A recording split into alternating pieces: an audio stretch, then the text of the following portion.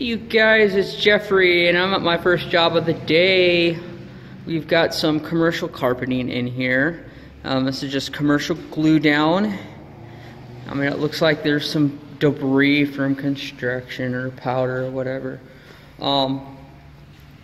There is, I noticed, a little bit of rippling along here, and it's right along a seam.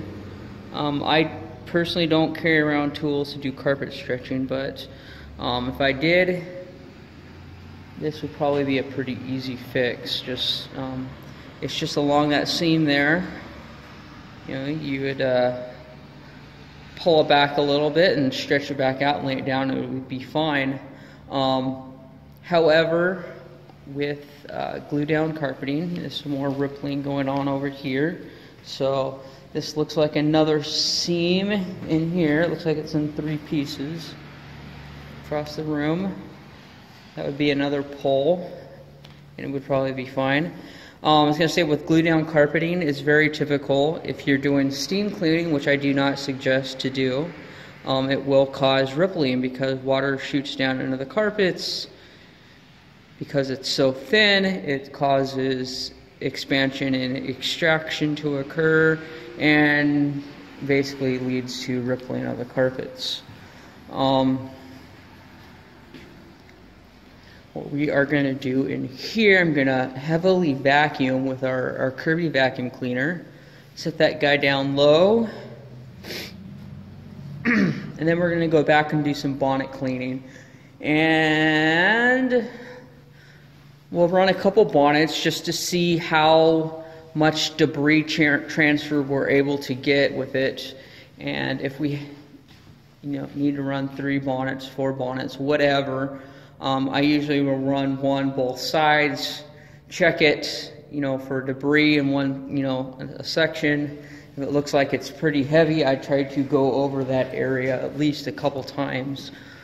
Some guys only do it once, and I look at it and, gee, you probably should go over it again, you guys. But oh well, that's me.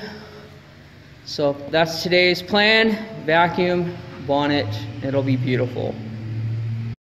Hey, for those of you who saw the maintenance cleaning one that I did, going through equipment, I had a stinky vacuum cleaner bag, and what I did is I just kind of pulled some of the debris out, that dust that had collected in there due to the bag slipping off, and then I sprayed some Onslaught in there, which is, Onslaught, you can get the pet grade stuff, and it's great for killing any odors caused by pet hair, dander, all that good stuff.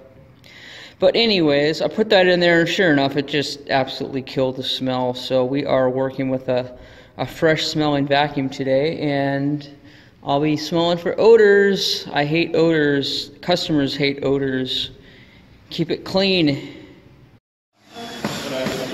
Okay, you guys, here's our final results. I'd say that there was a huge transformation. Got all that white powdery stuff out of the carpets. They're all perfectly clean. Neutralized, sanitized, deodorized. No longer smells like a musty, vacant building. We got some people who are renters coming in. Everything looks beautiful.